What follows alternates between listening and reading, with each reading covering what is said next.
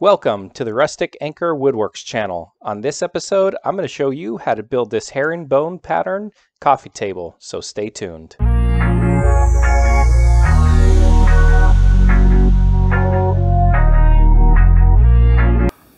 Before we get started on this project, please smash that like button and subscribe. Alright, for this coffee table, you're going to need a 3/4 inch sheet of plywood that measures 24 inches by 48 inches long, a 4-pack of 18-inch hairpin legs, a tube of liquid nails, and 2 packs of project planks. I got these from the big box store. Take all your full-size project planks and cut them right down the middle. I'm not looking for any sort of accuracy here.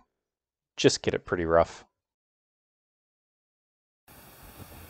The next thing you want to do is you want to mark your center point on each end. That'll be 12 inches in. And then go ahead and put a line connecting both center points. This is going to reference the herringbone.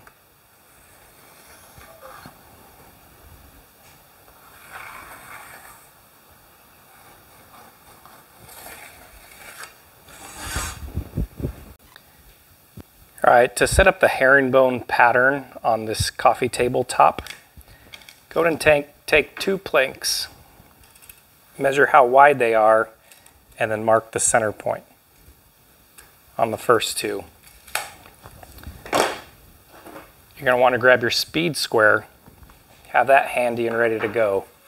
So your center line of your plank is going to line up with the center line reference of the coffee table top and be at a 90-degree angle. So for example, we're going to find that mark that you did, line it up with that center line, grab your other sheet or your other plank, and then try to line up that line on the reference. The pattern will go, if this is the first ones we started, you're going to take your next board, basically cap that seam, have a straight edge over here, and then you're just going to go down the line alternating back and forth. I want to point out that I'm using 3/4 inch brad nails in my brad nailer. These are 5/16 of an inch, so the brad nail's probably going to go half the depth of that, and I'm not going to shoot out of the bottom, hopefully. So we'll kick this off. You don't need that much liquid nail.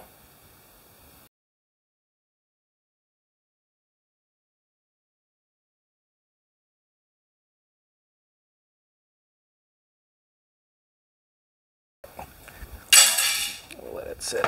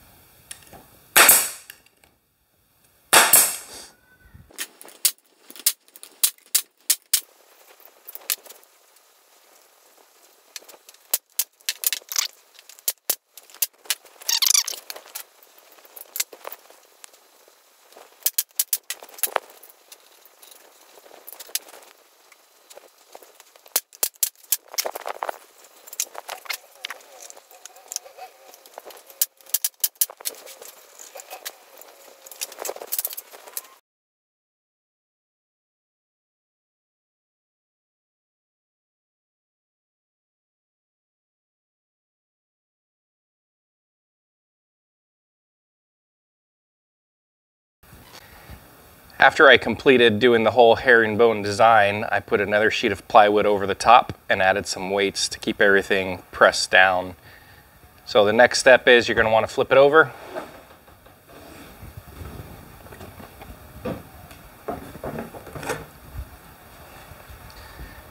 I'm going to take my AccuCut,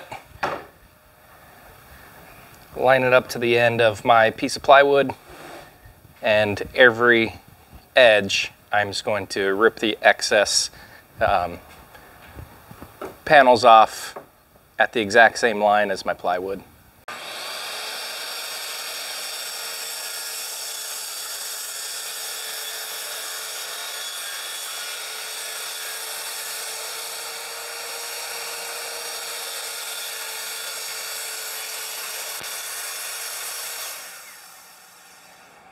I'm going to go ahead and hit this top with the belt sander at 150 grit just to get them a little bit more even.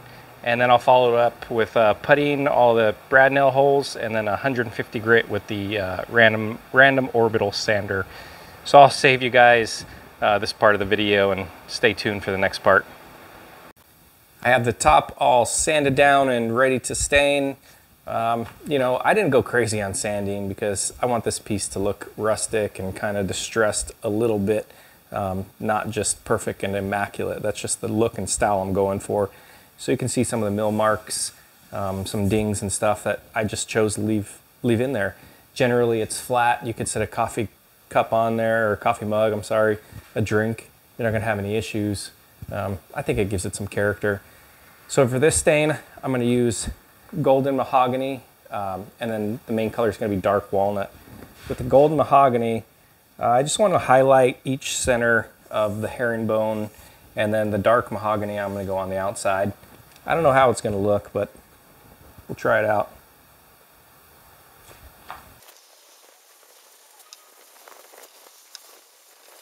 I wanted to try this with the gold mahogany in the center of each plank, just to give it some dimension, so you can really tell how the herringbone's pattern is, and it'll kind of pop out. So, and you can really use like a blue, a gray, whitewash. I think this herringbone and this style coffee table looks good with anything.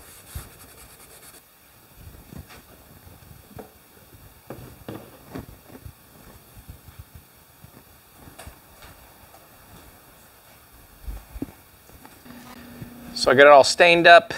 I flipped it over, gave it a super light sanding, just smooth all the stuff out. This isn't wet, it's just stained. So I'm gonna go ahead and paint it.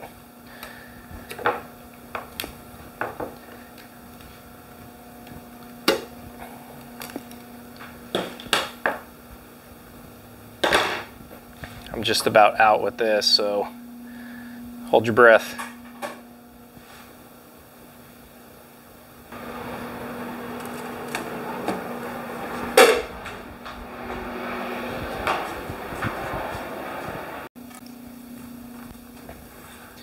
I only blame myself for this mess.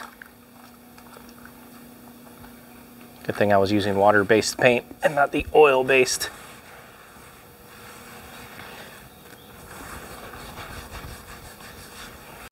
So while this bottom's drying, I have 3 pieces of 6 foot long by 2 inches by 1 inch select pine. Really it measures 1.5 inches by 3/4 inches by 6 foot long.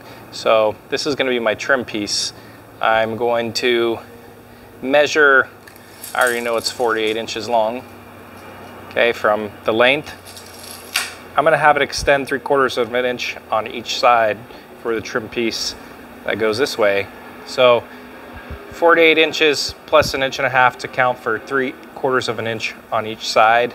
49.5 inches is what I'm going to cut 2 of these down to.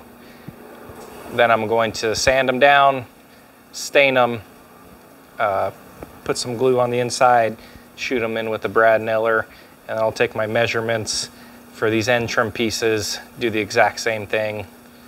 Now it's time to attach the legs and then move on to the trim. So I'm going to set my legs 1.25 inches in from each corner.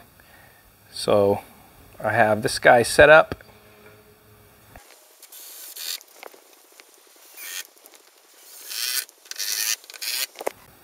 This thing is beginning to look a lot like a coffee table. All right, for the trim, what we're going to do is, remember we had a 3/4 inch overhang on each side, so that way the inner trim piece will butt up, and all you had to do is cut the inner trim piece to whatever the width was, 24 inches in this case, or you can do 45-degree miters. That'll look a little bit nicer. So what I want to do to set this up is get my tape measure, measure in 3/4 of an inch, put a little line with a pencil. Okay, so when I go to put this on, all I have to do is line the edge up with my 3/4 inch pencil line, and then I can glue it, shoot it in place, and know where to reference this. So I'm going to go ahead and glue it, shoot them, go around the table, and then I'll get back to you when I'm done.